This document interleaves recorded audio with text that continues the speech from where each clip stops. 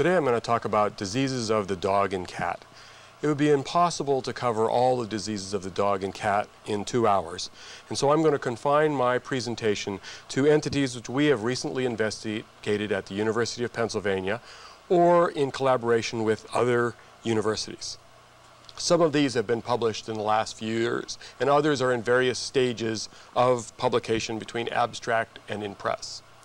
I will cover the topics by organ system, and most presentations will include title slides from the authors of these investigations.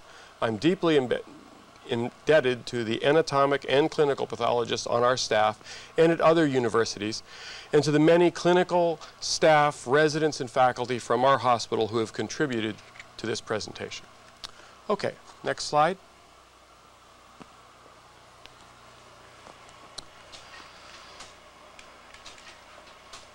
I'm going to start out with those diseases that involve multiple systems.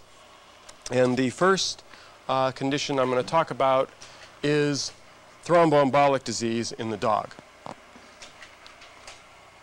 Thromboembolic disease in the dog has been associated with a wide variety of conditions, many of them listed here. However, I'm going to concentrate on primary thromboses, those types of thromboembolic disease where we don't have an underlying cause such as vegetative endocarditis, neoplasia, or heartworm disease. We have defined primary thrombotic disease in the dog as thrombi found in one or more of the 3 major vascular beds without evidence of an embolic cause. The first group I want to talk about are portal vein thrombi. Now, this is a somewhat older slide. We now have approximately 30 cases of portal vein thrombi. But in this first group that we looked at, about 10 of the dogs had thrombi in only the portal vein, where 6 dogs had both portal vein and pulmonary artery thrombi, and 1 dog had portal vein, pulmonary artery, and aortic thrombi. Here's a typical case of portal thrombosis in the dog. Here's the liver. There's the portal vein filled with a large thrombus. It's the pancreas and duodenum. Here's another liver with a cast of the portal vein made of thrombus, and this thrombus also extends out through the main portal vein. These thrombi are usually attached to the vessel wall, sometimes very loosely, others by organizing granulation tissue. And we have associated this first group of thrombi, and this basically holds true for what we've seen recently, with a variety of different conditions. Steroid therapy being the most common, but we've also seen them with inflammation of the abdomen, particularly pancreatitis and peritonitis. And also we've seen a few with round cell tumors such as lymphosarcoma or myeloproliferative disease. We also looked at aortic thromboemboli, and in those dogs with aortic thromboemboli, we probably now have 50 to 60 of these dogs. 24 of them involved only the aorta and systemic arteries. However, there were a group of 8 dogs that also had pulmonary artery involvement, and 1 dog each with pulmonary artery and portal vein involvement and involvement of the anterior vena cava. All of these are separated by a capillary bed, so these could not be embolic. Here's an example of aortic thrombus forming a cast here at the bifurcation of the aorta. And these are not emboli, these are usually attached at this site. Again, the attachment sites are often very chronic.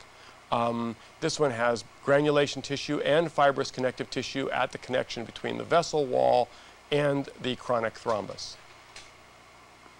And we associated these thrombi with a variety of conditions listed here, including disease of the vessel wall itself, renal disease, pancreatic necrosis, and corticosteroid therapy, similar to what we've seen in other cases of thromboembolic disease.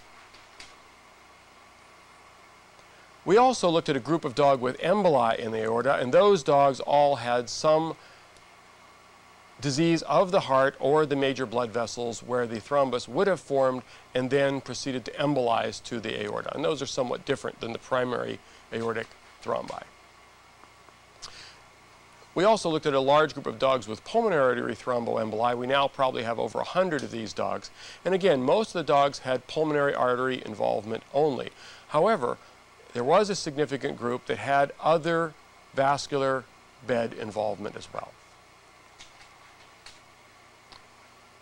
Here's the heart, the lung, and there is a large pulmonary artery thrombus in this dog. Here's another example. This is the aortic valve, and this is a large pulmonary thrombus. Dogs usually only have clinical signs of pulmonary artery thromboembolic disease when approximately 40 to 60% of the pulmonary arteries are occluded. And interestingly enough, when we look at these pulmonary arteries, we can see that there is a chronic attachment site and then a more fibrinous thrombus. And as we go deeper into the lung, the lesions become more and more chronic. And again, I'll remind you, none of these dogs had heartworm disease. What we have found in general is if you look at the periphery of the lung, the lesions are chronic. As you go towards the hilus of the lung, the lesions are more acute. And therefore, we believe, as occurs in humans, that these thrombi start in the periphery of the lung and build up back and grow toward the heart. And if we look at the conditions that have been associated with pulmonary artery thromboemboli in the dog, we have a large number of conditions. However, 28 of the dogs had involvement of hyperadrenal corticism, either induced or natural. A large group of animals had renal disease, but they were not all glomerulonephritis and amyloidosis with protein-losing nephropathy. Significant number of them just had chronic interstitial nephritis. And also we saw dogs with pancreatic necrosis, protein-losing enteropathy, and hemolytic anemia. We've also seen a number of cases and recently reported on animals with anterior vena cava thrombi. Here's the right heart, and this is the vena cava opened up, and these extend into the jugular veins. These animals usually present with severe facial edema and swelling, and if you don't carefully look at the jugular veins and the anterior vena cava, you'll miss the cause of these cases of facial swelling and death. So the question is, what is causing all these thromboemboli in the dogs? And so if you go back to the original work done by Virchow, where he suggested a triad of things that lead to thrombosis: endothelial injury, alterations in flow, such as stasis or turbulence, and hypercoagulability. In most of our cases, we have no evidence that there is endothelial injury. There are very few cases where we can define alterations in flow. So we think these animals must have some sort of hypercoagulability or hypothrombolysis. This is a diagram from Slauson and Cooper, just talking about some of the molecular events that might be involved in these processes. But I think the most important thing is probably this area right here. We think for some reason thrombi formed, but the problem is how to lyse them. And it turns out that in most mammals, the only way to lyse thrombi is through plasmin, and the only way to turn that on is through plasminogen activators. This is just a list from Robbins of the antithrombotic conditions in blood vessels and prothrombotic conditions. And what we have found most interesting is looking at questions of fibrinolysis. That is, as mentioned in the previous slide, tissue plasminogen activator levels and plasminogen activator inhibitors.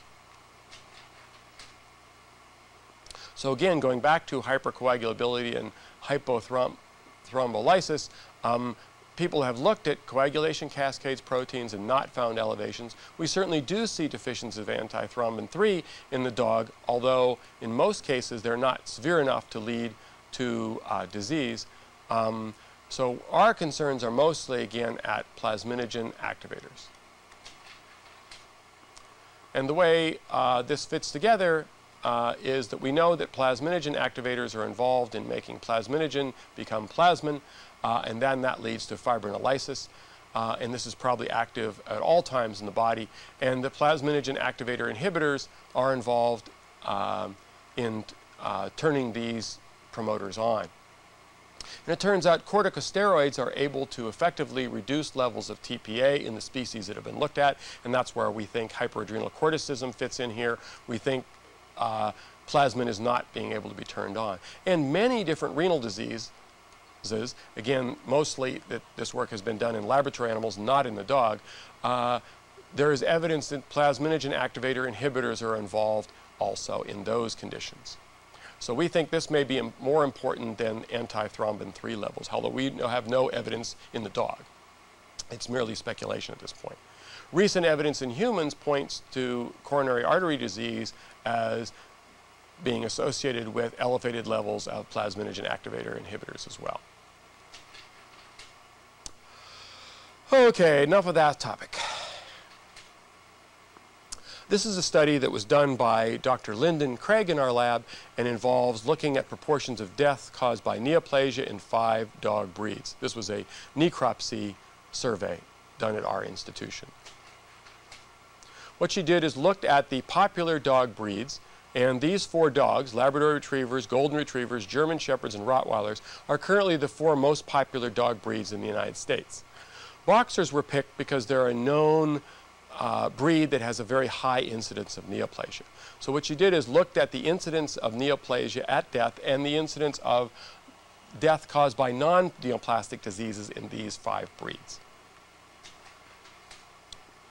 And what she found is that when we compared percentages of death caused by neoplasia, even though the boxer has been known for years as a breed that has a very high incidence of neoplasia that can lead to death, it turned out the Golden Retrievers actually have a higher percentage of their deaths caused by neoplasia, almost 57%, where for boxers it was around 52%. And for the German Shepherd, Labrador, and Rottweiler, a significantly lower percentage of death caused by neoplasia.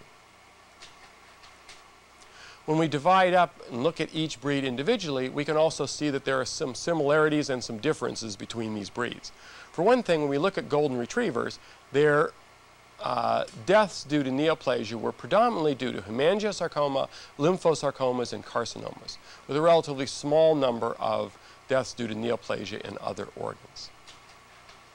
This is somewhat similar to what we see in the Labrador Retriever, where again the predominant percentages were hemangiosarcoma, lymphosarcoma, and carcinoma. Of course, the actual deaths due to neoplasia in the Labrador Retriever were much lower than that in the Golden Retriever. And when we look at the German Shepherd, again, a similar incidence, a lot of hemangiosarcoma, a lot of lymphosarcoma, and a lot of carcinomas, few of the others. So a very similar looking pie to that of the Retrievers. However, when we look at the boxer, it's a very different story. Even though they have a high incidence of lymphosarcoma, very few hemangiosarcoma, and even fewer carcinomas, with large numbers of central nervous system tumors, mostly glial tumors, and endocrine tumors. And if we look at the Rottweiler, we see another very different story. That is, lymphosarcoma was a large number of the neoplasms and a very large number of malignant histiocytomas and malignant fibrous histiocytomas. We elected to lump these together, or Dr. Craig elected to lump these together, because in some animals we clearly see malignant fibrous histiocytoma, a sarcoma, probably of myofibroblast origin, which marks very nicely with actin and vimentin, where malignant histiocytosis marks with histiocytic markers.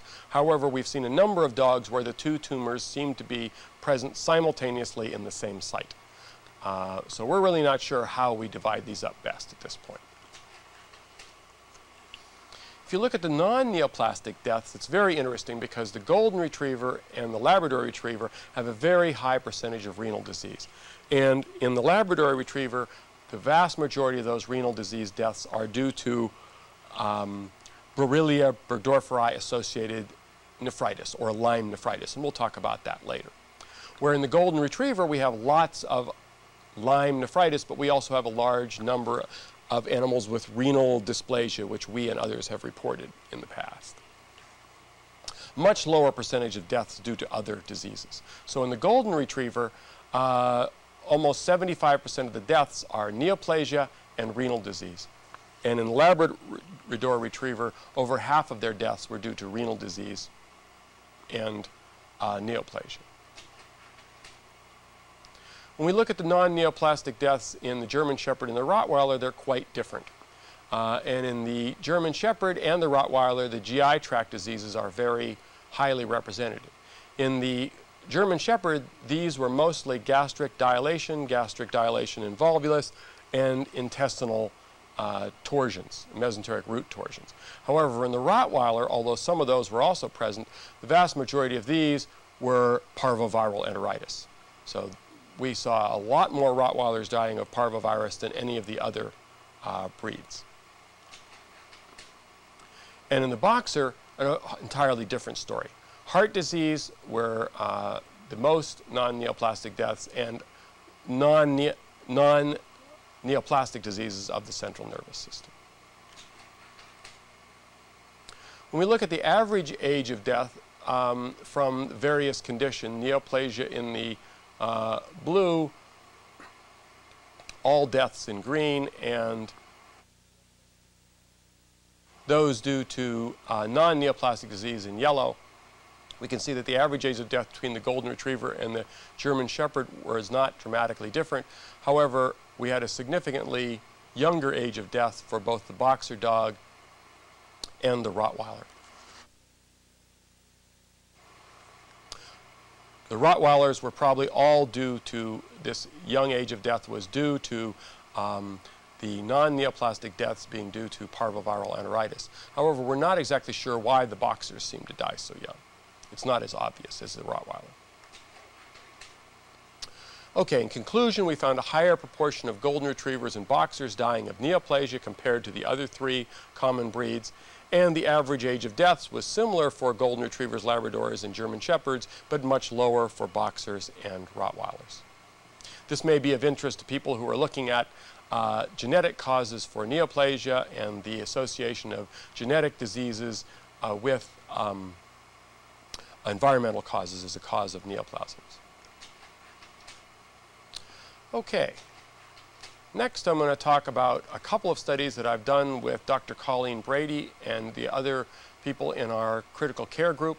And they are defining severe sepsis in cats and then defining bacterial pneumonia in the cats. There's not a lot of pathology in these studies, but I thought you should be aware of them. This one has, as has been the last one, has been accepted for publication and should be published within the next year. Sepsis is a clinical syndrome resulting from disseminated bacterial infection and the associated inflammatory response. And we try to define both SIRS, sepsis, which is this, severe sepsis, which means sepsis with organ failure, and septic shock in this paper. Septic shock is severe sepsis which does not respond to fluid therapy. And this is a consensus statement by a number of groups, including some of those in human medicine. And so we have proposed criteria for the diagnosis of SIRS in cats based on this study. And even our clinicians agree that necropsy is the gold standard for making this diagnosis. What we did is we looked for animals that had bacterial infections that were disseminated with thrombi or multifocal random necrosis in 2 or more organ systems. And we found all of those cases, which amounted to 100 or so animals, and then we made the association with those had a good enough clinical record that we could define their clinical illness. The primary diagnosis in these animals involved a whole series of different things, but certainly pyothorax and septic peritonitis were the most common primary condition in these animals, with GI tract bacteremia being involved in 5 cases. And then there were cases of pneumonia, bacterial endocarditis, and a few cases of pyelonephritis, and individual cases of these 3 conditions. This is just my slide to remind you that I did my training at Cornell, where you know if you have a case of pyothorax, you carefully wash the lungs to look for the rupture in the lung. In this case, there was a stick that went down the bronchus, formed an abscess here, and then broke into the chest to cause the pyothorax. And certainly if you look carefully for these, you will find ruptured lung abscesses as one of the causes of pyothorax in the cat. What we found as far as infectious agents were that 17 cases had gram-negative rods, 10 had gram-positive cocci, and 9 cases were mixed infections. FELV testing had been done on 18 animals, and 18 of the 18 were negative. There weren't a significant number of animals that had FIV testing done to report it. And we found no fungi in these animals. Our conclusions were basically that severe sepsis is somewhat different in the cat than in the dog. And that is, particularly the findings we found that were different were bradycardia, icterus, and anemia. And so when we're looking at cats now in our clinic that have these conditions, hyperthermia or hypothermia, bradycardia, tachypnea, and these other changes, then we become concerned that they might have sepsis. We're not exactly sure of the pathogenesis of the anemia and the icterus, but it appears that these animals are hemolyzing their red cells, and that accounts for both the anemia and the icterus. Okay, next we're going to go on to lung diseases, and the first we're going to talk about was an extension of the previous study, also done by Dr. Brady, looking at bacterial pneumonia in cats. And these are 30 different cases than the previous ones. In this case, we used 2 different inclusion criteria, either evidence of radiographic evidence of alveolar disease and endotracheal lavage with cytologic evidence of inflammation and a positive bacterial culture, or postmortem histopathologic evidence of bacterial pneumonia. We excluded animals with heart disease, neoplasia, bronchial disease or asthma, acute respiratory distress syndrome, mostly because we're writing another paper on that. We didn't want to get things confused. And we also excluded kittens. And of course, we excluded all animals with an incomplete medical record. And at our institution, that gets rid of most of the cases. However, we're left with 30 animals that had inflammation of the lung parenchyma with alveolar and bronchiolar disease with a lot of inflammatory cells and fibrin. And again, our clinicians agree that you have to look at these histologically to be absolutely sure they're pneumonias. What we found as far as culture from the animals that had a single population of bacteria is we saw a lot of staph, Pseudomonas, E. coli, and Pasteurella. And when we look at the bacterial culture when there was a mixed population, we also see a lot of staph, Pseudomonas, E. coli, and Pasteurella with a very few Bordetella cases. As far as necropsy goes, most of the animals had a severe necrosuppurative bronchopneumonia. Some of them were defined as fibrinosuppurative with or without abscesses. And we found intralesional bacteria, of course, in all the cats. And in one cat, there was also intravascular bacteria, suggesting it might have had sepsis as well. Grossly, these lungs are not very impressive. They feel more interesting than they look. You can feel small nodular areas and thickenings in these lungs. Sometimes they're more obvious grossly, and certainly most of these lungs will sink in water or formalin. Here's another example where we saw a lot of small foci, mostly at the periphery, and that goes along with the radiographic evidence in these cats. Histologically, there was lots of necrosis, often mats of bacteria surrounded by neutrophils and fibrin.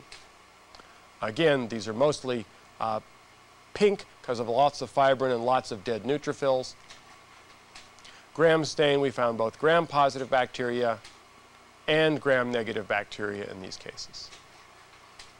So our conclusions were that they were able to, as a part of doing this study, define bacterial pneumonias clinically, and we found that animals, particularly with a history of vomiting or coughing, should alert the clinician to bacterial pneumonia, as well as tachypnea and auscultation abnormalities.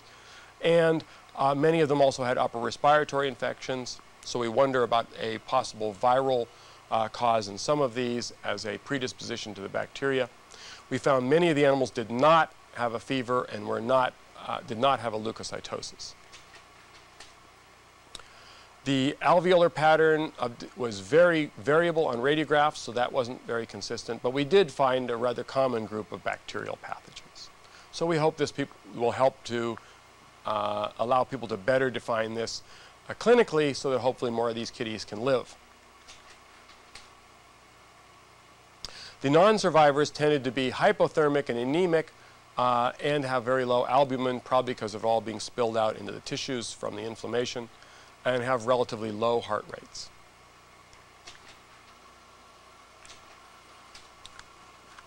Okay, the next thing I want to talk about is acute respiratory distress syndrome. We have published some papers on this in the dog, and we're working on it in the cat. It's defined a number of different ways, but we have defined it as a syndrome of diffuse alveolar injury with rapid onset of respiratory insufficiency, which is refractile to oxygen therapy, and frequently proceeds to multisystemic failure. This work was mostly done by Dr. Chantal Perrant. And our clinical criteria were acute distress, progression to failure with no evidence of cardiac disease. Our pathologic criteria were based on what's been done in humans and in the horse. We want gross or histologic evidence of diffuse or very extensive lung injury. And in the acute phase, we see hemorrhage, congestion, edema, inflammation, and hyaline membranes. In the subacute phase, we see type 2 cell proliferation with one or more of these. And in the chronic phase, we see interstitial fibrosis and type 2 cell proliferation. And of course, most animals in the world don't live to this phase because they die in either this phase or this phase. Grossly, the lungs are remarkable in the fact that they usually do not deflate when the chest is open. They're quite firm, and they sink in formalin or water. Histologically, in the acute phase, we're basically dealing with an acute interstitial pneumonia, outpouring of neutrophils, fibrin, congestion of the blood vessels.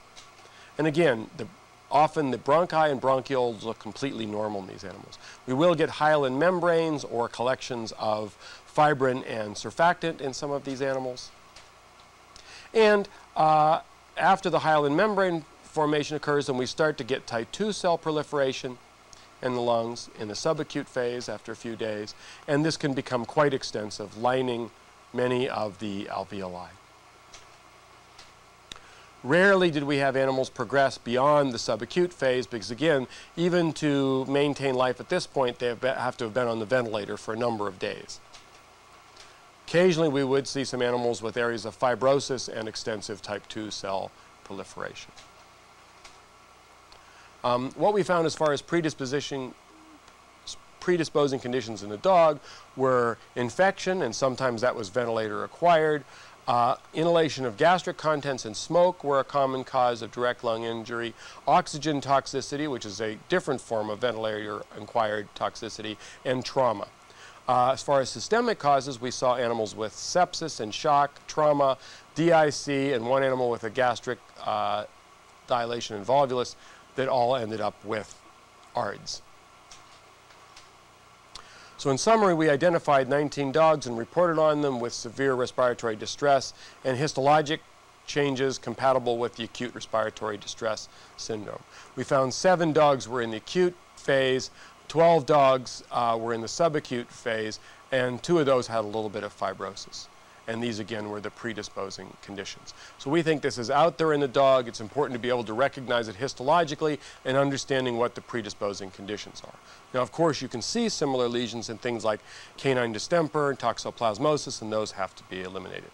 And hopefully within the next year or 2, we'll put out something on this in the cat as well.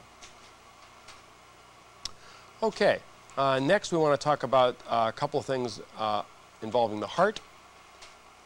The first is feline cardiomyopathy. Again, this is an old summary slide. And at this time, when we summarized this and published these papers, we were seeing approximately equal numbers of dilated cardiomyopathies, hypertrophic cardiomyopathies, restrictive or left ventricular endocardial fibrosis, and endomyocarditis. Now, certainly, the number of dilated cases is down to less than 1 a year following appropriate dietary therapy in cats. But we still see the others, and they still form close to 10% of our total necropsies in the cat. And just to further define these grossly, there's a normal heart, there's a dilated heart, and there's a hypertrophic heart. Now the problem is, until you actually look inside the heart or look at it histologically, it's very difficult to tell the hypertrophic cardiomyopathies from the endomyocarditis from the left ventricular endocardial fibrosis. And that's what we're going to talk about. In endomyocarditis, what you see is a diffuse or plaque-like reddening of the endocardium of the left ventricle, and the most common site for it is just underneath the aortic valves on the septal endocardium. You can also see it on the free wall as well. Sometimes this lesion isn't nearly as obvious when you first open the heart. You often have to wash these hearts out, put them in clot solution or in formalin before you can see the lesion. Histologically, what you see is acute inflammation, neutrophils and fibrin on the surface, some inflammation of the subendocardial myocardium. That progresses to a proliferation of blood vessels and fibroblasts, early granulation tissue, which goes on to more mature granulation tissue, also still with some inflammation, and we think leads directly to this condition, restrictive cardiomyopathy or left ventricular endocardial fibrosis. The lesions are often in the same place in the left ventricular endocardium. We don't see this on the right side. Here's another gross picture of a fixed specimen, and even after fixation you can see the dramatic endocardial fibrosis in these cats.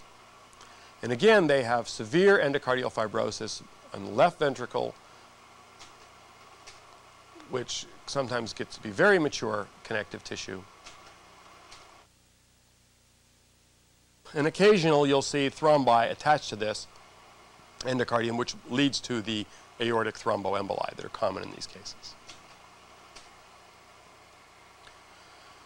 Interestingly enough, we also see a significant number of these cats that have acute interstitial pneumonia. This pneumonia looks very much like ARDS in other species, and for some reason it's associated with the heart condition. We don't know why. It proceeds to type 2 cell hyperplasia, and to me this is a bit of mystery to us. We have sent a lot of our tissues from these cases and from unrelated feline heart cases to act as a control, and from normal feline hearts down to Dr.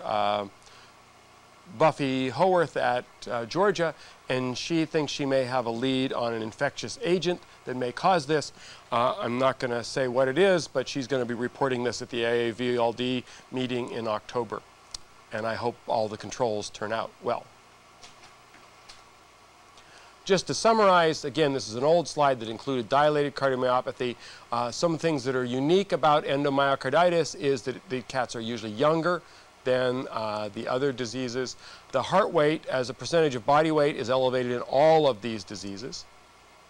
We saw a lot more thromboembolic disease with restrictive cardiomyopathy than we did with endomyocarditis. And we see a lot of pneumonia, this interstitial pneumonia with the endomyocarditis, and somewhat with the restricted, with just a few with the dilated and the hypertrophic. So we wonder whether the insult in these cases is to the endocardium in these two diseases and to something in the lung. If the lung disease was purely a result of the heart disease, we'd expect a higher percentage in the hypertrophic cardiomyopathy cases. Okay, moving on to another heart disease that we have investigated recently. This work was done by Sunita Driehaus, one of our interns in the hospital, who's now in private practice, but she got interested in myocardial infarcts in the dog. They're very difficult to detect grossly in the dog. They're often just focal areas of reddening of the myocardium. In some cases, you can see sort of a tan rim to the affected area on the endocardium, and usually they are wider on the endocardial surface and they get narrower as you go towards the epicardial surface, just like they do in humans, and this is due to the way the coronary arteries enter the heart. We see some cases associated with atherosclerosis, but I would say the majority of our atherosclerosis cases do not have myocardial infarcts, and the majority of our myocardial infarct cases do not have atherosclerosis. So I want to emphasize this is a very different disease from in humans.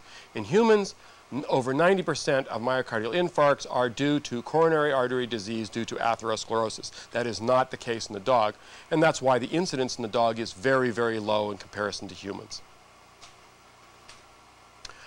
What you'll find on the endocardial myocardium is areas of hemorrhage. When we get a little closer to these, you can see there's sort of a breakup of the myocardium with an infiltrate of neutrophils.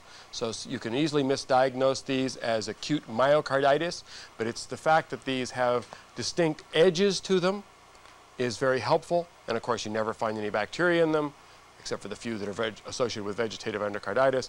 And so we have this fragmentation of the myocytes in the acute cases. In the subacute cases, we do have some granulation tissue around the outside, but again, usually there's a distinct border, and they usually are larger subendocardial than endocardially. Now, if you read our paper, you'll find out that the incidence of this in the dog is extremely low.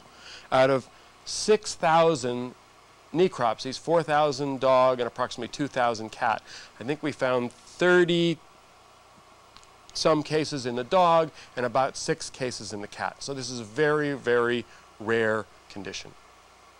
And one of the reasons why we published it is because we wanted people to know that, yes, it does occur, but it's extremely rare. Occasionally, we have associated them with coronary artery thrombi. Some of these cases had vegetative endocarditis. Other of them had steroid therapy and renal disease and pancreatitis, just as our other cases of thromboembolic disease do. So we think these are more closely related to thromboembolic disease than to coronary artery disease itself.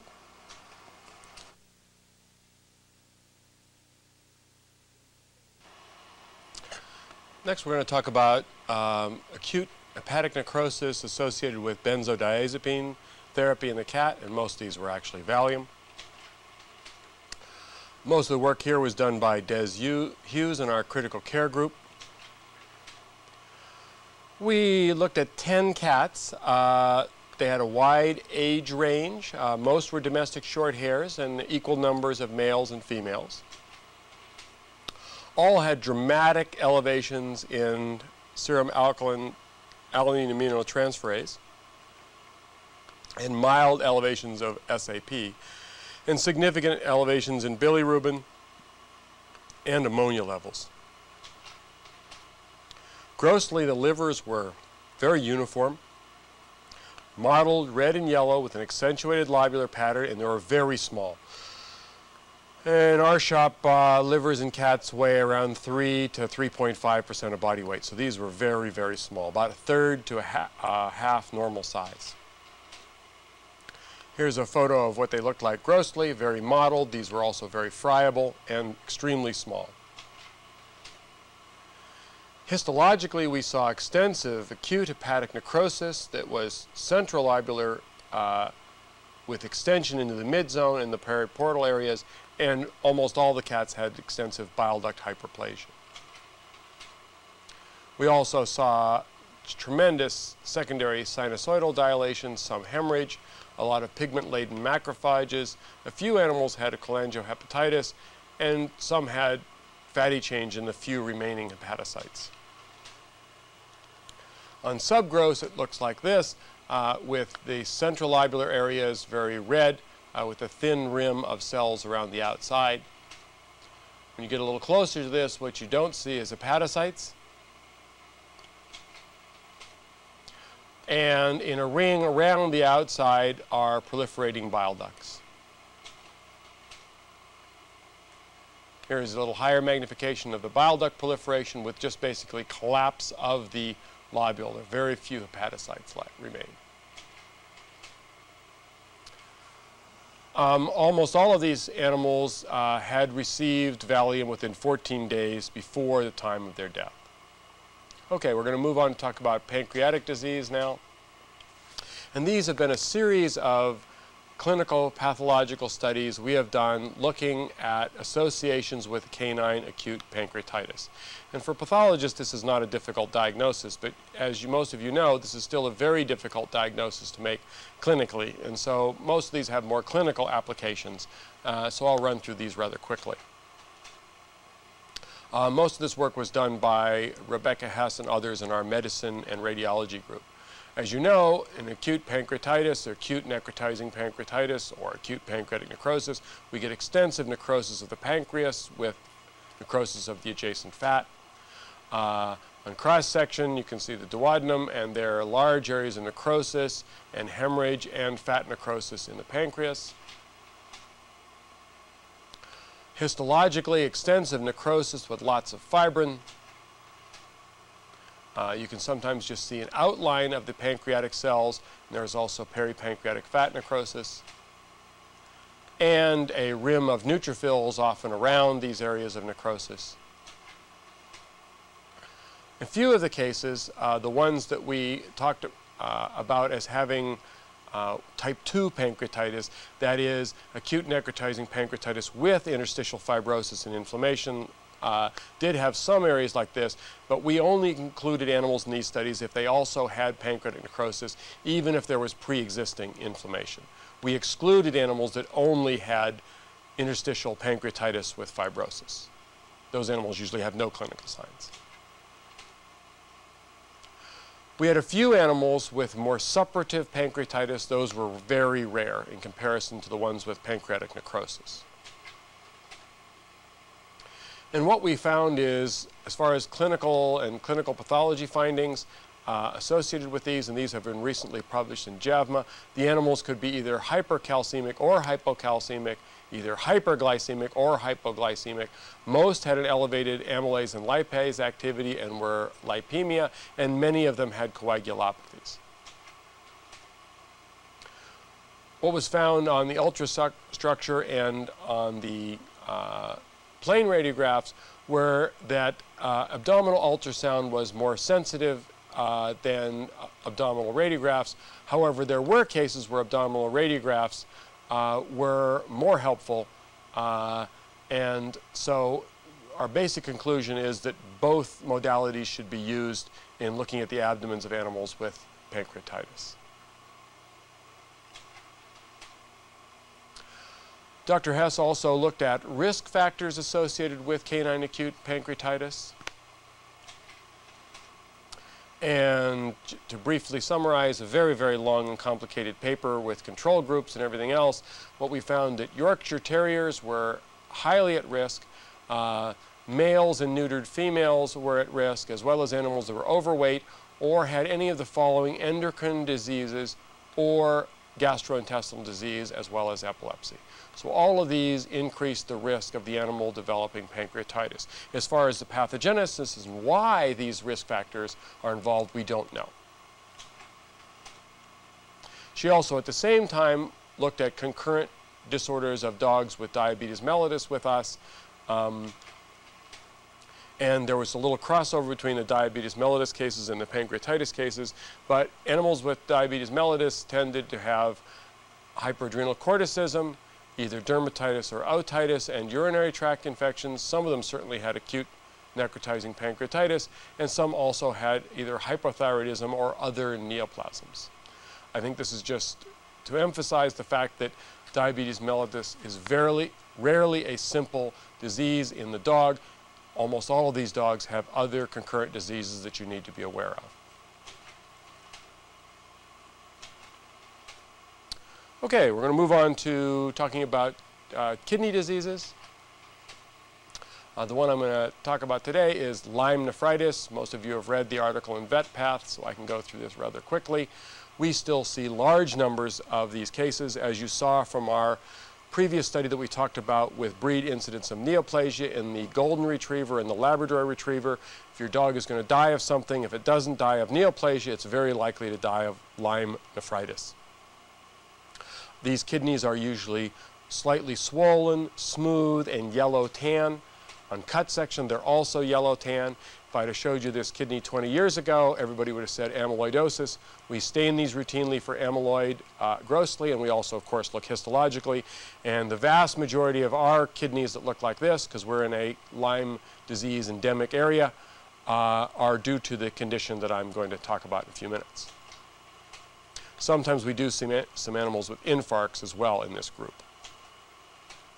Histologically, there is a severe membranoproliferative glomerulonephritis, severe tubular necrosis and regeneration, moderate to severe interstitial nephritis, all together in the same kidney.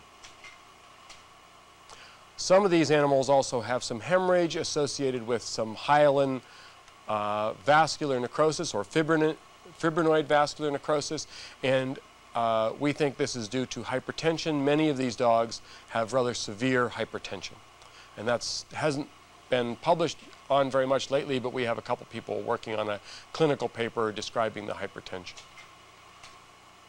Again, just a higher magnification of this unique combination of tubular, interstitial, and glomerular lesions, which when we go back and look, we didn't see very many of them before about 20 years ago, and the incidence seems to still be going up. What we want to look at now, and a couple of people are getting a study started, we hope, is whether the new vaccines have had any effect on this. Certainly, we are seeing lots of cases, and we start seeing them at about this time of the year, and they continue through the fall, typically.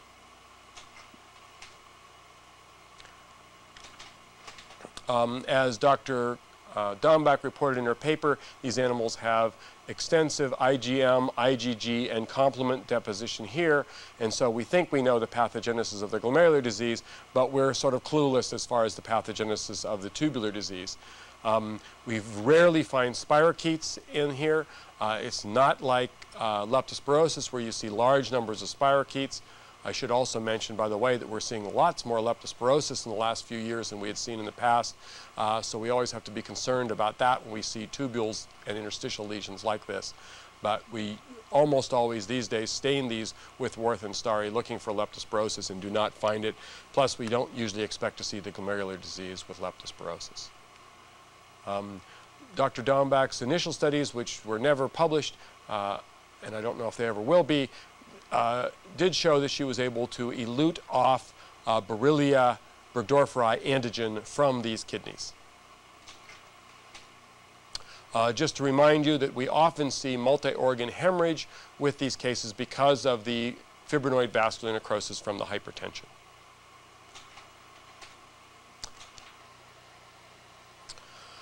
Okay, now I'm going to talk about a couple of studies that I was not directly involved in, but were done by people in our lab, so I can answer some questions about them, but probably not a lot.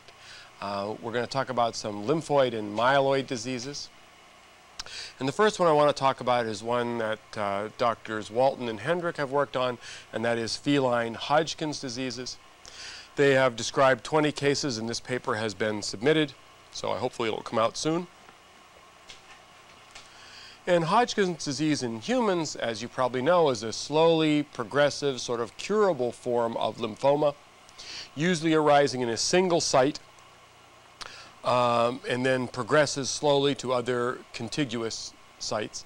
Mostly it's a nodal disease, and there's a series of pathological subclassifications of this condition. What it consists of is a very minority of neoplastic cells in a highly inflammatory cell background.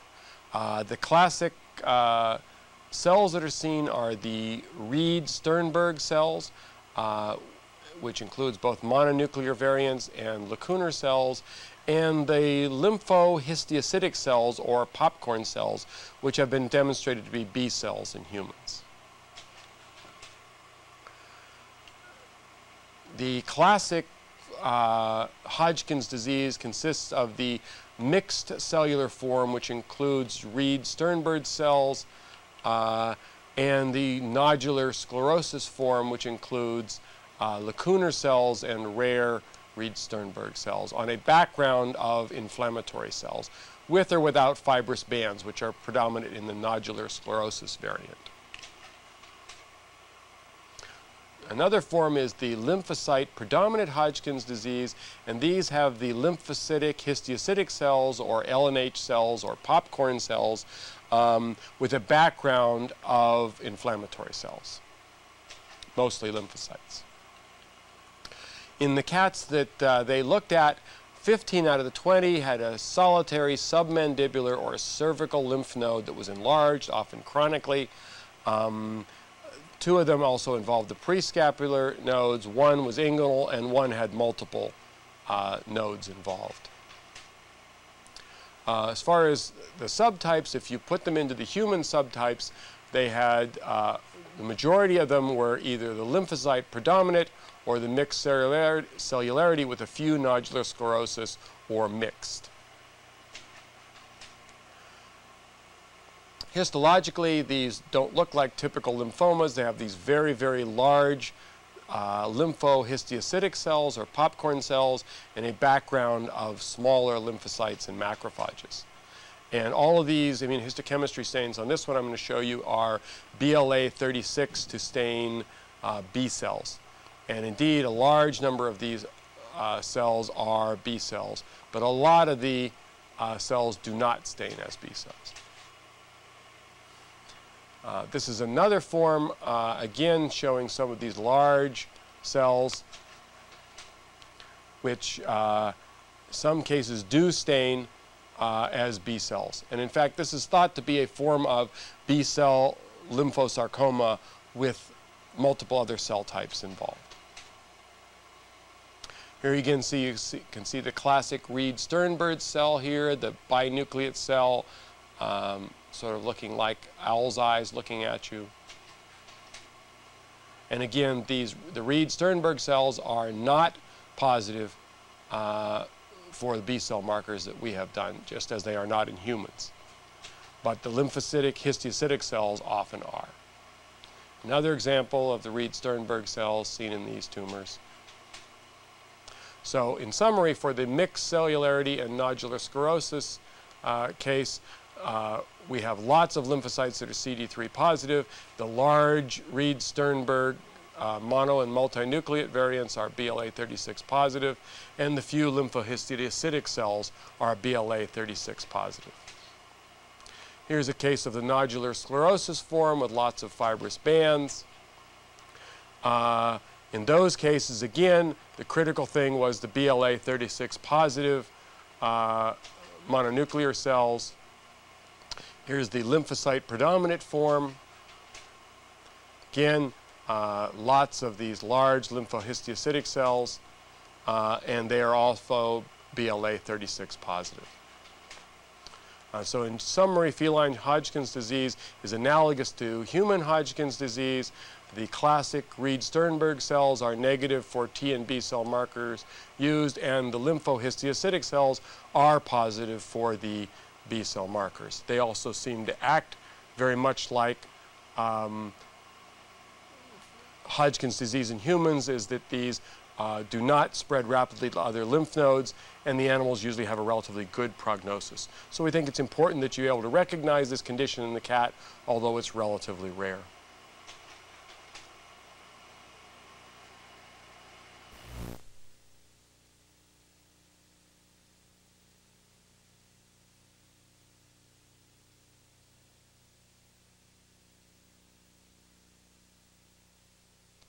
The next study I want to mention is one done by one of our clinical pathologists, Pat McManus, as well as one of our anatomic pathologists, Lyndon Craig. And the reason why they did this study is there were a lot of rumors going around that the reason why you see leukocytosis in animals with immune-mediated hemolytic anemia is that there is some non-specific stimulation of the bone marrow. Their feeling was that that probably was not the case, and that there's probably other reasons for the bone marrow to be stimulated. So what they went back and looked at was a correlation between leukocytosis and necropsy findings in a group of 34 immune-mediated hemolytic anemia patients. So everybody knows immune-mediated hemolytic anemia. It's real boring for pathologists because you get these bright yellow dogs with often big spleens and large livers, hyperplastic bone marrow, and no cause. However, most of us that look at a lot of these dogs know that there are a lot of other things going on in these animals that make them ill. They often have multi-organ failure, often due to infarcts. These are in the spleen here, but we also see them in the kidneys. We see pulmonary artery thrombosis. We see a lot of changes throughout these dogs. Myocardial infarcts occasionally.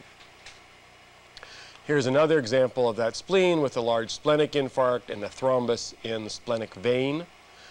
We've also seen these dogs with portal vein thrombosis, and frequently there is central lobular necrosis in the liver due to both the combination of increased central venous pressure from their pulmonary artery thrombi or from the severe anemia. So many of these animals have multi-organ necrosis and inflammation or infarcts. And so what they did is simply correlated the white blood cells with the severity of the necropsy lesions. And indeed, the animals with mild necropsy lesions tend to have very low white counts. The ones with very severe lesions have very high white counts. There were 4 cases that were excluded from the severe group that had degenerative left shifts. And I don't know what that means, but I don't have to. So. And their conclusions were that elevations in white count and neutrophilic left shift and toxic change in the neutrophils should alert clinicians to the potential for severe tissue injury, and the lesions occur in these cases should make the clinician be aware of concerns for thromboembolic disease. I'm sorry, and the other conclusion they reached was, of course, that the elevations in white count are most likely the results of the tissue injury and not due to some non-specific stimulation of the bone marrow. Okay, next we're going to move along to talk about thyroid disease, and this is a study that's mostly been done by Jennifer Chapman in our medicine group. In fact, she did all the immunohistochemistry herself on this study after a little introduction to it by one of our technicians. And this is a concern we have because in the postmortem room for years we've seen many animals with thyroid adenomatous hyperplasia or adenomas that, as far as we could tell, were euthyroid. They were not cats that were losing weight or eating a lot, and they often had a lot of other severe conditions that led to their death. So what Dr. Chapman did is that she hypothesized that there could be lots of cats with adenomatous hyperplasia and adenoma in the absence of hyperthyroidism. And we went back and looked at around 30 cats at their necropsy results, and I'm sure there was 26 cats in this group. They were mostly older cats. They were mostly slightly overweight, and over half of them died of neoplasia, and a lot of those were lymphosarcomas. So what she did is she went back and looked at all of these cats and looked at their necropsy finding as well as their T3 and T4 results. And basically, she found a group of animals that had thyroid adenomatous hyperplasia or adenoma and were euthyroxemic. So that we feel that these adenomas or nodules were incidental findings similar to nodular hyperplasia in other organ systems. This is something that many feline practitioners have known for years, that they will typically palpate an old cat's thyroid, find large thyroid glands, but the animals are repeatedly tested for hyperthyroidism and are euthyroid. And of course, these animals had none of the clinical signs of hyperthyroidism. Well, the people that are in the thyroid business didn't want to believe that, so she proceeded then to do another study. Again, I'll mention again, the T4s were lower than you'd expect in hyperthyroid or sick euthyroid syndrome cats, and they had no evidence of disease associated with hyperthyroidism. So what she then proceeded to do is stain immunohistochemically for thyroglobulin and T3 in thyroid glands of normal cats, hyperthyroid cats with adenomas and adenomatous hyperplasia, and cats with thyroid adenomatous hyperplasia and euthyroxemia. And again, Dr. Chapman is the person that did most of this work. So our hypothesis was that cats with thyroid adenomatous hyperplasia who were euthyroid would have less thyroglobulin T4 and T3 in their adenomatous tissue than hyperthyroid cats. And conversely, they would have normal amounts of thyroglobulin T4 and T3 in their non-adenomatous tissue. So this is a normal feline thyroid with anti-thyroglobulin antibody, which stains the colloid very nicely and the cells. This is a T3 results, very similar in a normal thyroid. And this is anti-thyroglobulin antibody in a thyroid adenomatous hyperplasia cat that was euthyroid. And there is the parathyroid, which doesn't stain with thyroglobulin, and there is the normal thyroid, which does stain with thyroglobulin, as would be expected in a normal cat that had normal TSH levels.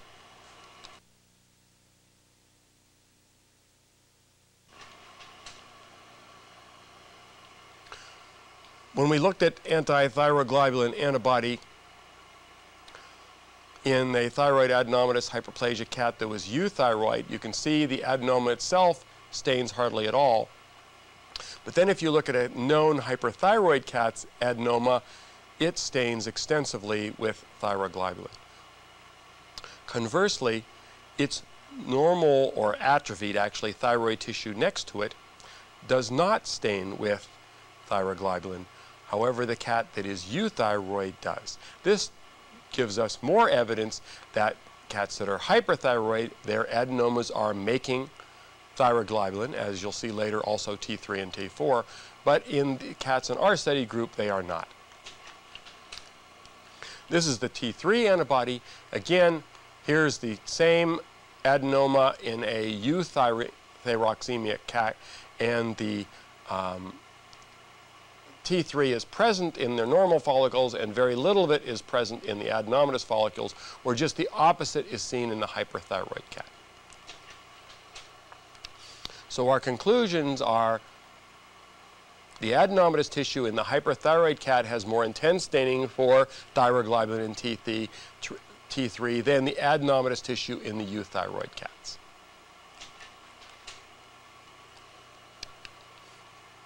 So we do not feel that all cats with adenomatous hyperplasia or adenomas have an overproduction of thyroid hormone. Many of them are euthyroxemic. So you cannot use the examination of the nodule of the cat with H&E stain to determine whether an animal is hyperthyroid or not. You either have to do the T3s and T4s or do the immunohistochemistry to demonstrate.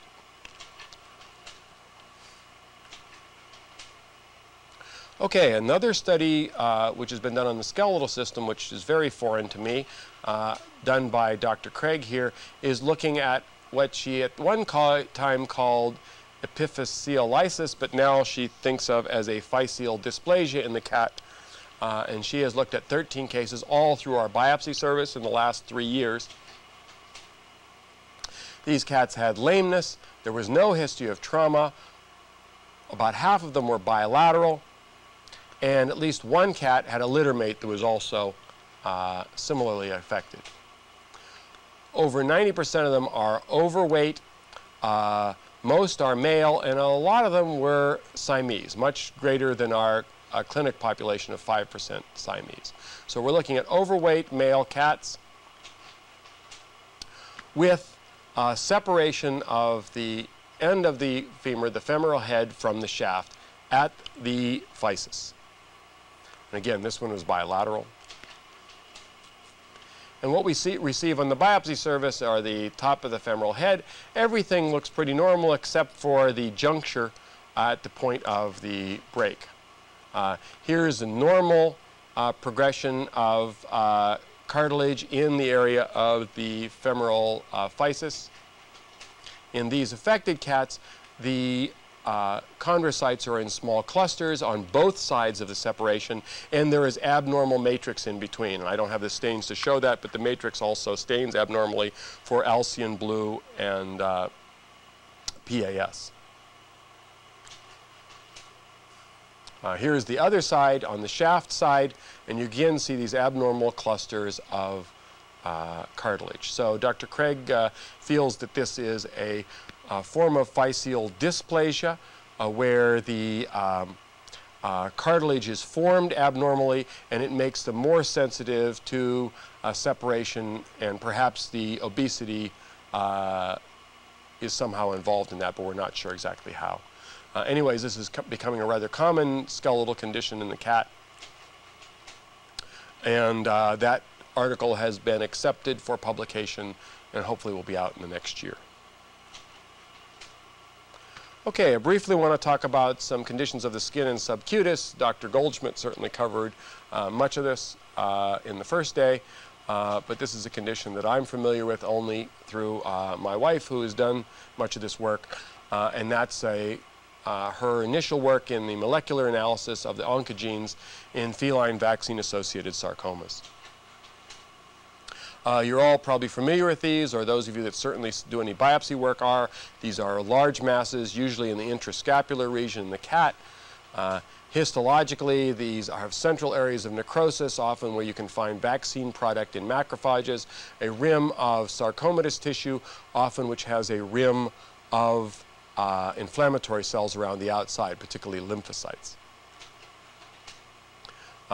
Histologically, these are often very pleomorphic, often with multinucleated giant cells. Some of them are liposarcomas, some of them are rhabdomyosarcomas, others are osteosarcomas, and others are just poorly differentiated sarcomas or fibrosarcomas.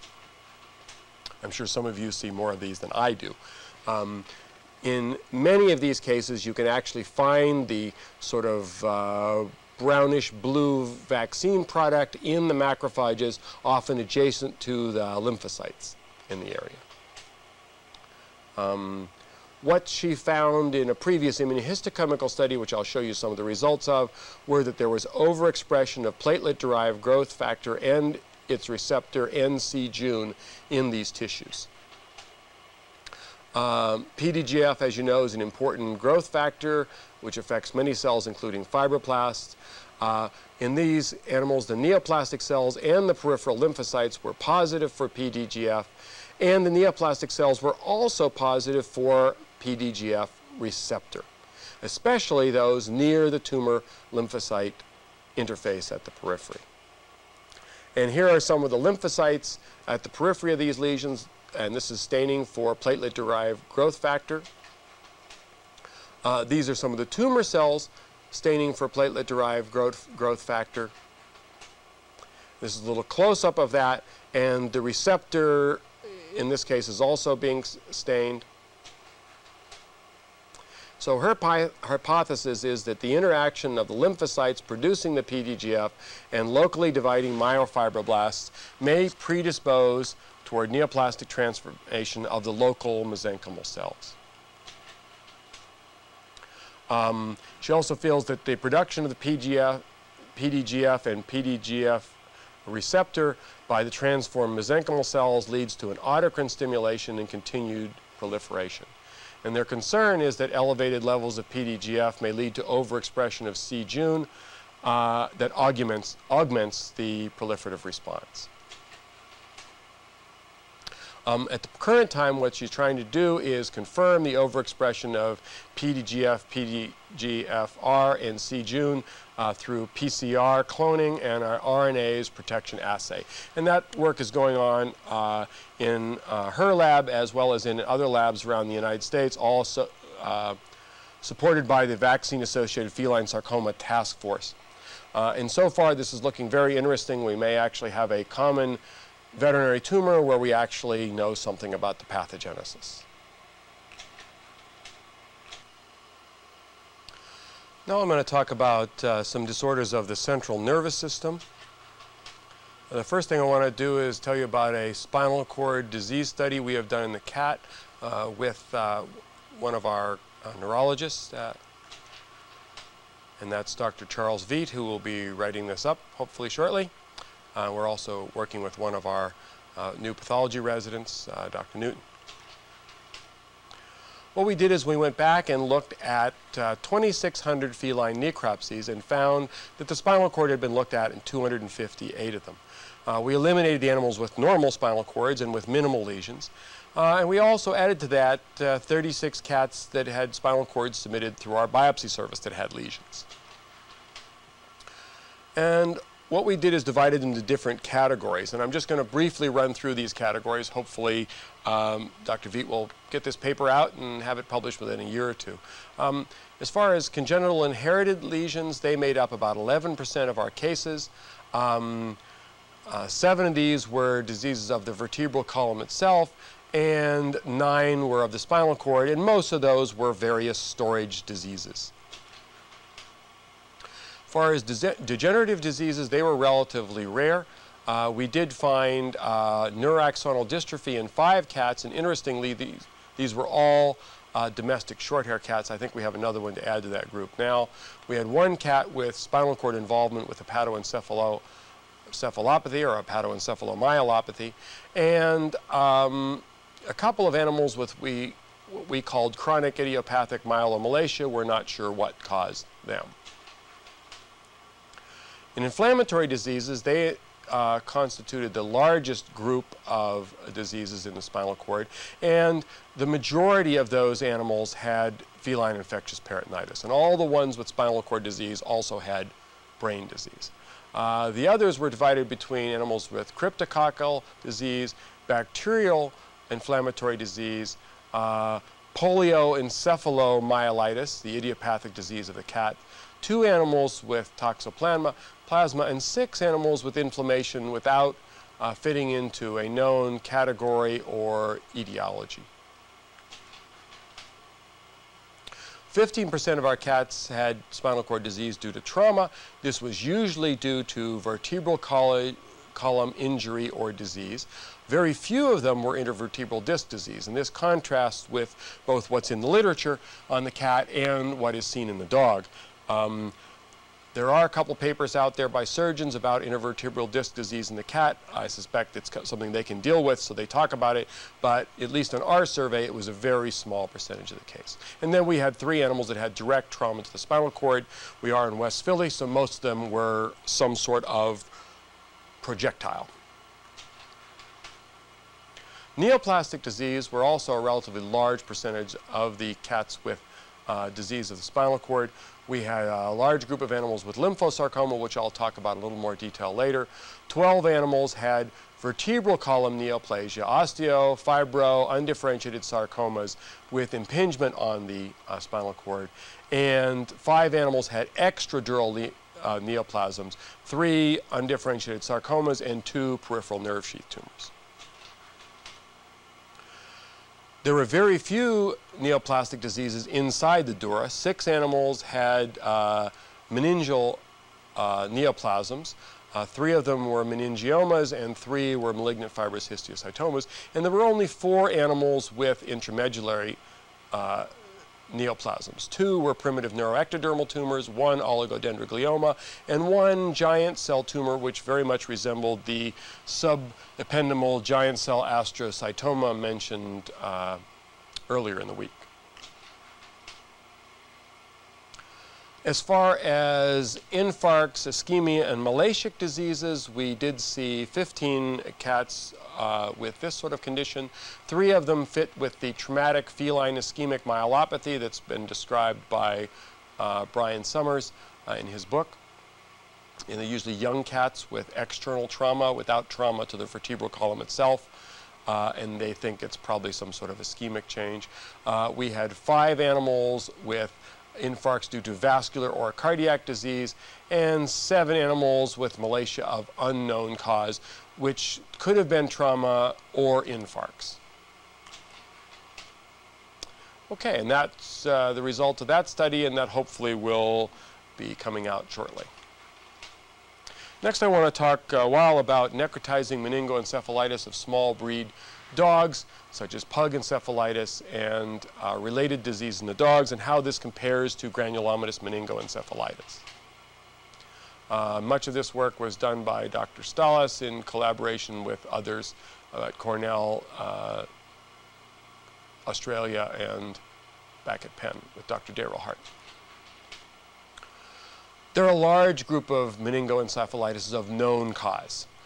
Certainly in the United States, the bulk of them are canine distemper in the dog. We see occasional rabies cases. I only rarely see pseudorabies or canine adenovirus infection. We also see meningoencephalitis from herpes virus. It's been reported from parainfluenza virus, although I've never seen one. And I've never really seen a parvovirus associated case either. There have been reported cases of lacrosse virus causing meningoencephalitis of dogs. And there, of course, are post-vaccinal encephalitis with distemper and rabies in the dog. We also see meningoencephalitis from protozoal disease, rickettsial disease, bacterial and mycotic disease, and of course there's inflammation secondary to trauma and neoplasia and other kinds of necrosis. We also have a series of syndromes of meningoencephalitis, but we don't know their cause. That is GME, necrotizing meningoencephalitis involving pugs, Maltese, Yorkshires. We've seen them in Shih Tzus, Chinese crested dogs. There's a syndrome of periventricular encephalitis, which we really don't have any in our files. And there are occasional cases which fit into the category of steroid responsive or immune-mediated meningitis and arteritis in the dog. We also see eosinophilic meningoencephalitis in the dog and rarely granulomatous leptomeningitis of beagle dogs. And I personally have not seen pyogranulomatous meningoencephalitis of pointer dogs, but it is reported in the literature. We also have a large group of unclassified meningoencephalitis of unknown cause. They're usually assumed to be viral or immune-mediated, and we define them by exclusion. We don't find an agent that caused them, and they don't morphologically resemble the previously described defined syndromes. So I just want to briefly talk about necrotizing meningoencephalitis, or pug dog, or Maltese dog, or Yorkie dog meningoencephalitis, and GME. There are some differences. There are differences in age and onset. That is, pug dogs tend to be relatively young, as do Maltese and Yorkshires, where GME cases can often be older dogs, although usually they are in the 1 to 3 year range. Clinically, the clinical signs can be somewhat similar or different depending on what part of the nervous system is affected. However, in pugs and Maltese, there are usually seizures and cerebral signs. In Yorkies, there often are brainstem signs as well as seizures. And in GME, it really depends on where the brain is affected. In all of these cases, they can be both acute onset or there can be chronic neurological disease, and their response to therapy is highly variable. Some dogs are successfully treated for a variable period of time with corticosteroids. Some pugs have been treated with CCNU and radiation successfully. The one thing we do know is whenever you give them corticosteroids, their CSF protein and cell counts decrease rather dramatically. All of them have elevated protein in their CSF and increased number of cells in their CSF, at least before you give them steroids. And grossly, these conditions can be quite identical. Often there are no gross lesions seen. However, you may see variable changes in the gray matter, in the white matter, and various changes in the ventricles. This is a case of GME in the dog with an asymmetric dilation of the ventricles in areas of necrosis and inflammation. Here's another case of GME with just dramatic swelling.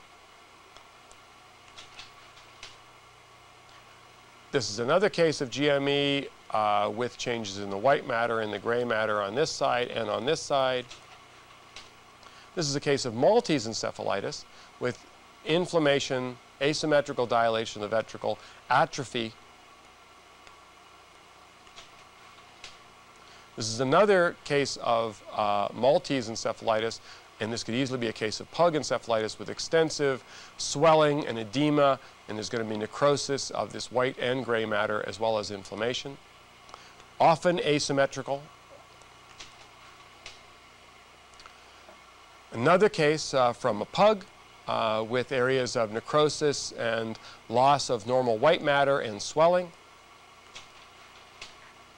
This is from a Chinese crested dog with depressions in the cerebral cortex caudally, swelling rostrally, histologically extensive necrosis and inflammation.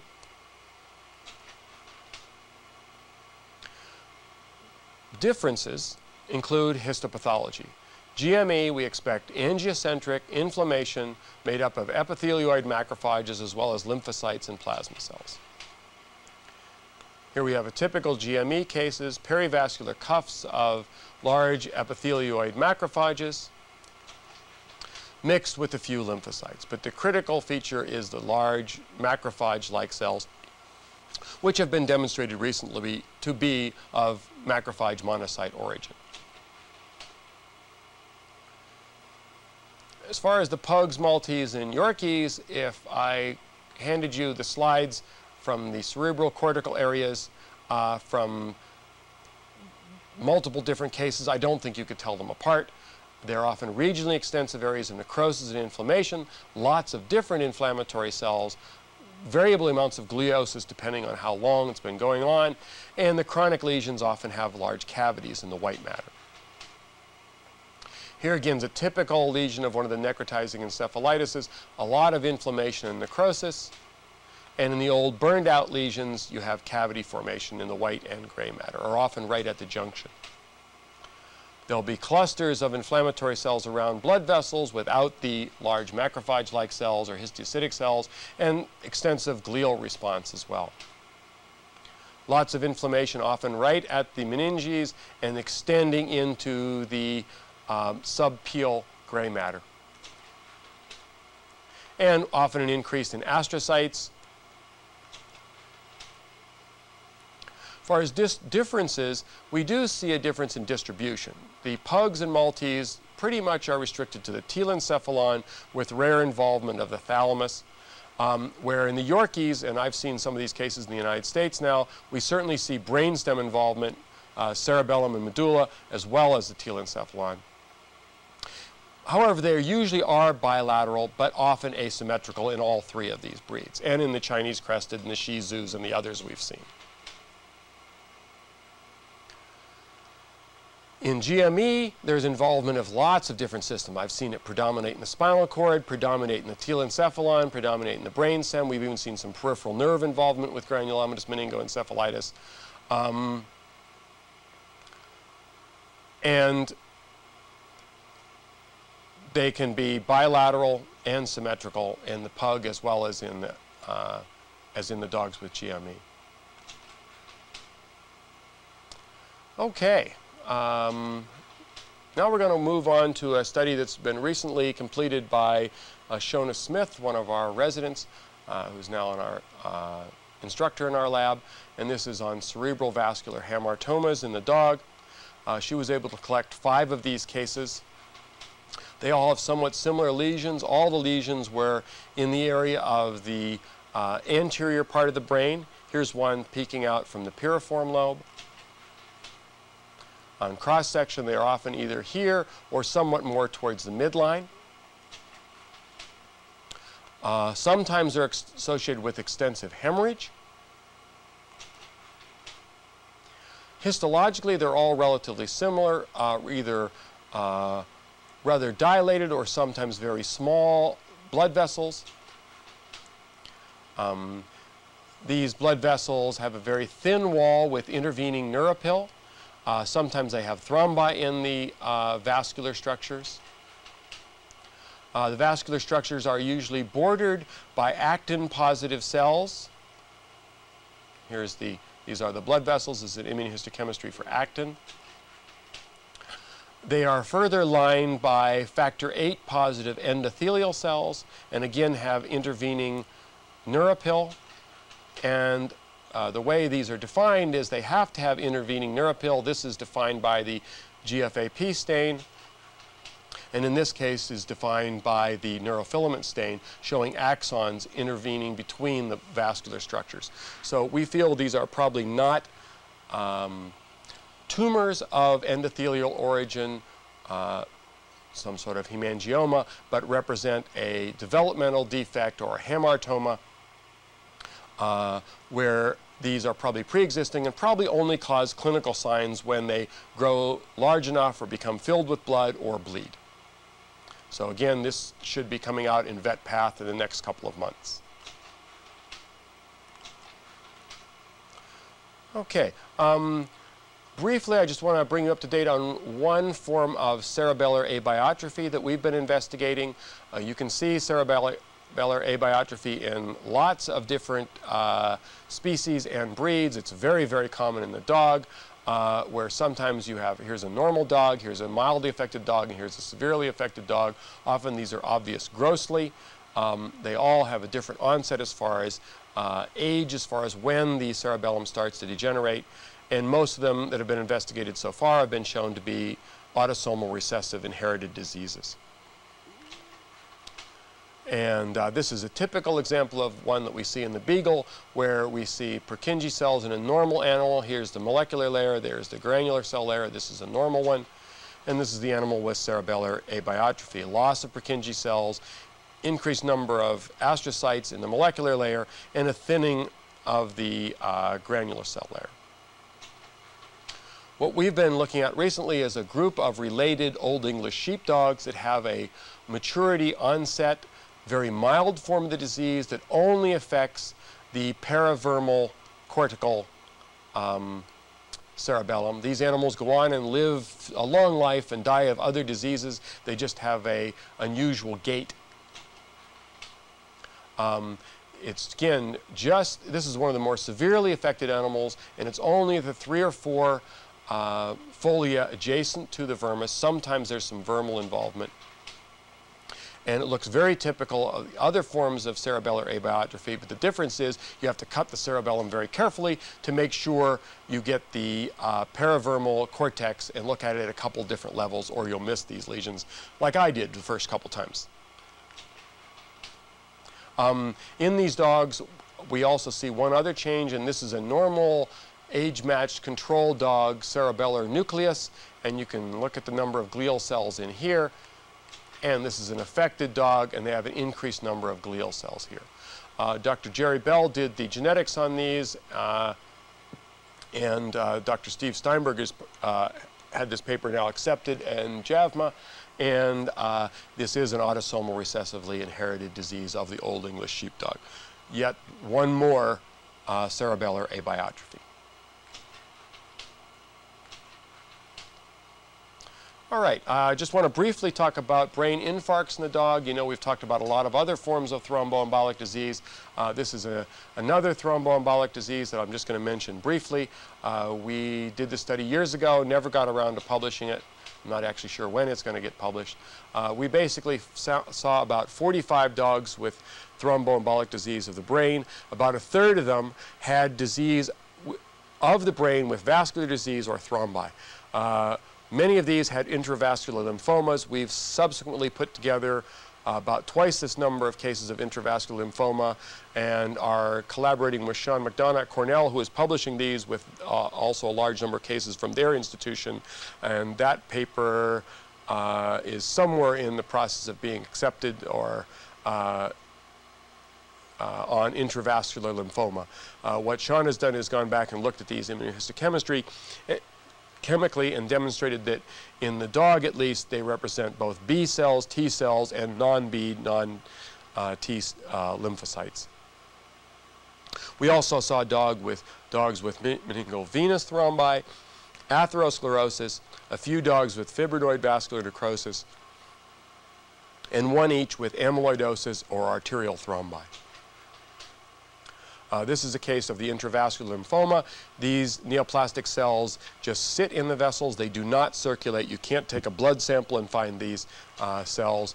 They're highly pleomorphic B and T cells, depending on the case. And they occlude the vessels and lead to infarction of the brain.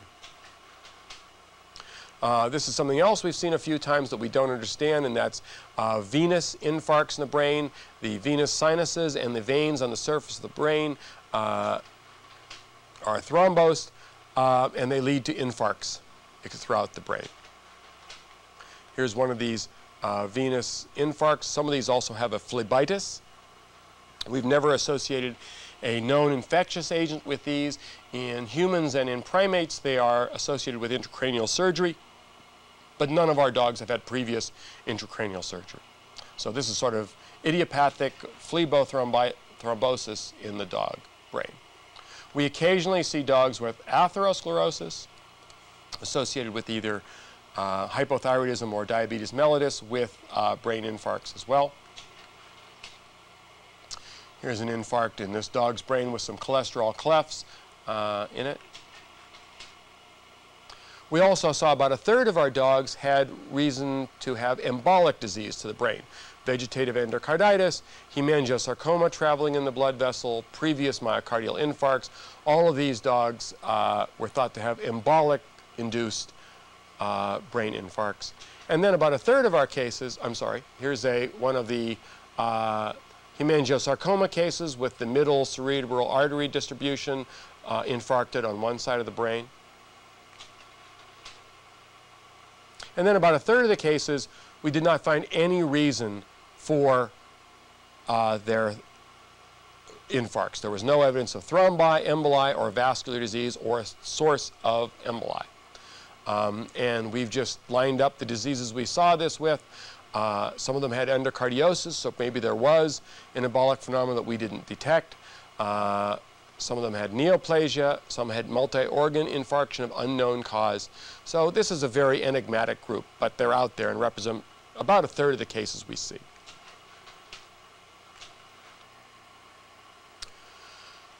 Dr. Schulman has also already covered much about central nervous system neoplasia in domestic animals, and I'm just going to briefly review a couple of studies we've done that support much of what she has concluded and what has been published in the new WHO nomenclature of tumors of domestic animals. This is a study we did in the cat, and it is one that we're hoping that Dr. Kropatkin, one of our surgeons, will be publishing shortly. What we did is we went back and looked at our last 2,800 necropsies and 45,000 biopsies, looking for a diagnosis of brain or spinal cord neoplasia. And we reviewed all these slides. We did some immunohistochemical staining when we thought was appropriate for T or B cells and for astrocytes. And what we found was about 200 cats with central nervous system tumors, 176 in the brain and 25 in the spinal cord. We also included in the study 19 cats with vertebral column and canal neoplasia that impinged upon the spinal cord. Among the brain tumors, as you've already heard, meningiomas are by far the most common, but the next two most common intracranial tumors were lymphosarcoma and pituitary tumors, all around 15% of the tumor load. After that, everything was very rare. We saw 4 astrocytomas, 4 metastatic tumors, 3 ependymomas, 2 oligos, 1 maybe choroid plexus cystadenoma, I'm still not sure about that, and 1 primitive neuroectodermal tumor. This is just to show you what some of the gliomas look like. They're very commonly in this site in the brain. Almost all of them were there. This is a very anaplastic astrocytoma. This was a glioblastoma multiforme. We only saw 1 of these in our survey of 200 cats with tumors. We saw 2 oligodendrogliomas, and you can see the very classic features of the oligodendroglioma plus the glomeruliform-like endothelial proliferation. As far as meningiomas, we did see, this is an ependymoma. They look very similar to the third ventricular meningiomas, but we often see ependymomas in this site, and these ependymomas have pseudo-rosettes that are formed. And we saw 1 primitive neuroectodermal tumor. It happened to be in the cerebellum, so you could also call it a medulloblastoma. The primitive neuroectodermal tumors, the pseudo-rosettes and the rosettes show up much more nicely when you put a GFAP stain on them, which this one did stain for faintly. Meningiomas, again, very common. We don't see this very often anymore because almost all the meningiomas we get these days are through our biopsy service, not through our necropsy service. But here's a typical meningioma with dramatic compression of the cerebral cortex and herniation of the cerebellum. Here's a meningioma in the third ventricle. As you can see, it looks very similar to that ependymoma I showed you. Meningiomas in cats are mostly meningothelial, transitional, or psammomatous. They don't seem to have the variety of meningiomas that we see in the dog. And as far as location, the vast majority of them are over the cerebrum, and so these can usually be removed surgically quite easily. And then decreasing numbers in the third ventricle, cerebellum, diencephalon, or more caudal brainstem. As far as age goes, these were mostly older cats, mostly domestic short hairs. In our study, more males than females were seen. And again, of the more recent cases, the 50 or 60 that are biopsies, 7 of them have had repeated biopsies following recurrence. But the cats are still doing fine in most cases. Lymphosarcoma in the cat brain, we typically think of it as a meningeal lesion. However, recently we've been seeing more mass-like lymphosarcomas in the cat. Here's another one. And these are poorly circumscribed proliferations of lymphocytes, usually in a single site, with or without meningeal involvement. This one happened to be almost all CD3 positive. We also see others that are BLA36 positive, so we see both T cell and B cell tumors. And unfortunately, we also see ones like this. This is the CD3 staining on this lymphosarcoma. This is the BLA36 on this lymphosarcoma. We see some that are clearly mixed, and I don't understand that. We also see lymphosarcoma involving the vertebral canal and the spinal cord. Papers have been published showing that they're mostly intradural, mostly extradural. We see them in both sites. When we compared lymphosarcoma in the brain versus the spinal cord, we found that our spinal cord lymphosarcoma cats were younger than our brain lymphosarcoma cats. In the brain lymphosarcoma, they had mass lesions in a much greater percentage of the cases than were in the spinal cord.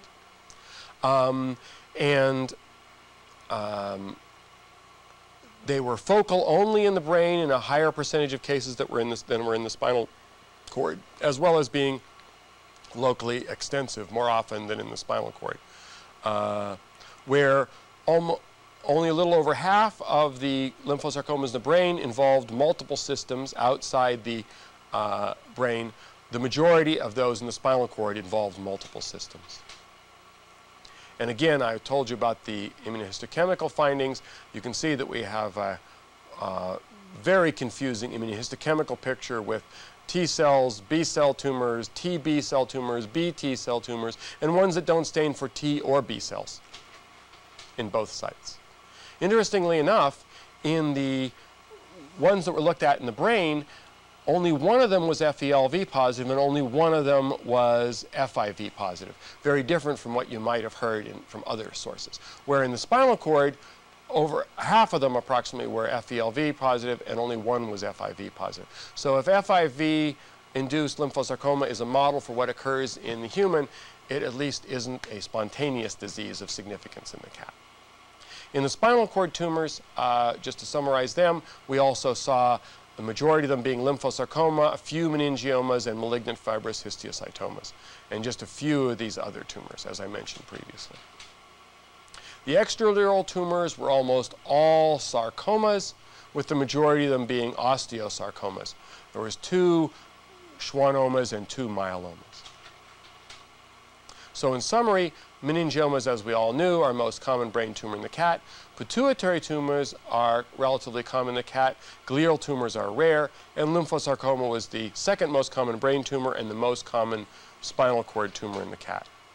Lymphosarcoma in the spinal cord tends to occur in younger cats as part of multisystemic lymphosarcoma, where lymphosarcoma in the brain is often solitary with or without other organ involvement, and these cats are usually negative for FIV and FELV.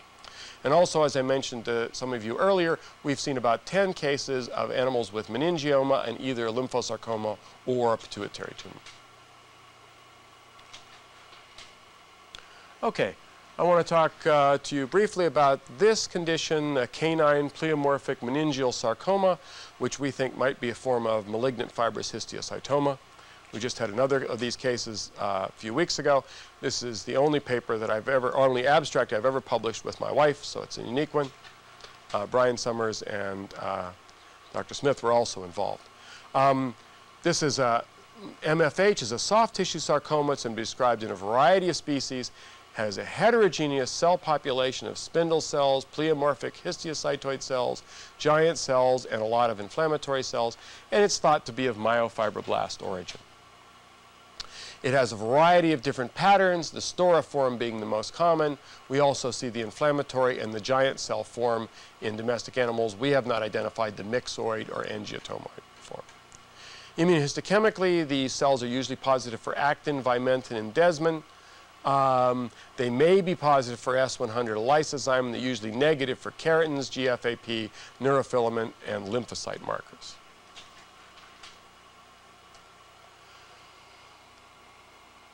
The tumors tend to wrap around the spinal cord, forming a ring. This can extend for almost the entire length of the spinal cord or only regionally involve it, and the ones we've seen most commonly have been in the lumbar area. Histologically, these are highly pleomorphic cells with a background of lymphocytes and plasma cells and occasional neutrophils. This is a staining for vimentin, showing that almost all of these bizarre neoplastic cells are vimentin positive. They are almost all usually actin positive as well, although some are not. And here you can see the spinal cord with GFAP positive astrocytes in the spinal cord, and the neoplastic cells are negative. The neoplastic cells are also negative for keratins, and only rarely do we find them positive for lysozyme. So to summarize, there were vimentin positive, actin positive, only one was lysozyme positive. We have another since then that was also lysozyme negative, and they're not positive for these other markers. So we suspect these are a form of malignant fibrous histiocytoma that occurs in the meninges. We've also seen one case that involved the meninges of the brain. This has been called a variety of different things, mesenchymal neoplasms. It's been called meningeal sarcomatosis, disseminated meningeal tumor. We suspect this is all the same tumor. And now that we've received one more case, hopefully we'll get around to publishing our series. And they're similar to what we've seen before. And again, the little electron microscopy that's been done is consistent with primitive mesenchymal cells with various filaments that are probably vimentin and actin, and no junctional complexes. And the EM on this, two of the cases were done by Brian Summers at Cornell. Okay, the last thing I want to mention is just a brief discussion of primitive neuroectodermal tumors in the cat, dog, and the mouse. We're not going to actually discuss the mouse or the cat in this case, but I just want to go over some of this, mostly to repeat some of the things that Dr. Schulman has already mentioned. We found again that these tumors were present in the cerebellum, but also in the cerebrum and spinal cord. We now have about 14 of these cases. The classic ones are called medulloblastomas or primitive neuroectodermal tumors that are in the area of the brainstem and cerebellum. But we do see them in the cortex, and increasingly we've identified in a number of cases in the cerebral cortex in a group of dogs in the last 4 or 5 years. So as I said, we now have about 14 of these tumors. As mentioned before, they often have sort of carrot shape, but some of them are very round. And so these ones that are very round, our real concern is primary brain lymphosarcoma. So we not only look at markers for nervous system cells, we also look extensively for B cell, T cell markers, and macrophage markers. And we've also been using a CD18 marker from Dr. Peter Moore at California that stains histiocytic cells and microglial cells, as I show you later. And these tumors all, by definition, have to be negative for those. Here's another form of the tumor where you get these sort of vague rosettes and clusters. This is a GFAP staining showing that most of them are GFAP positive. Vimentin, they're mostly Vimentin positive as well. Here's one that has some GFAP positive cells but many negative cells. This is a neurofilament stain. One or two of ours have been positive for neurofilament, showing neuronal differentiation, although they don't look like neurons. And we've had one case that was synaptophysin positive. Critically also, this is a normal microglial cell in the adjacent brain, which stains nicely with CD18. All of our tumors are CD18 negative. So these are not a form of microgliomatosis. So in summary, again, we have about 14 cases now. The majority of them are positive for GFAP. All but one so far have been positive for Vimentin. And we've had a few that are positive for neurofilament. It's not listed here. All are negative for keratin. One is positive for actin. And we've had none that are positive for desmin.